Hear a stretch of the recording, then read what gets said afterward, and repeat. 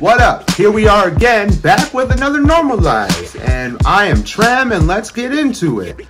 So, normalizing no milk. If you drink it by yourself, you are just like, ugh, I don't care where you grew up on the farm, whatever, milk is trash.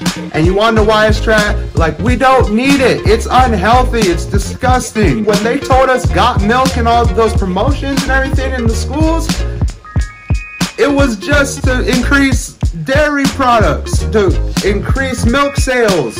Nobody wants to buy milk. That's why they says, oh, milk does the body good. No, it don't. We got almond milk.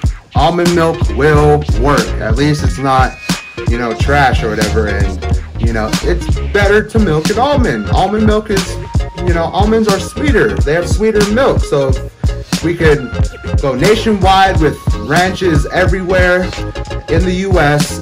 of nothing but almonds, almond farms that we can, you know, almond ranches, can milk almonds, take dairy products, and, you know, and I know what all you are thinking right now. What about cereal? Well, cereal, just pour almond milk with that. Chocolate milk is also trash. So is strawberry.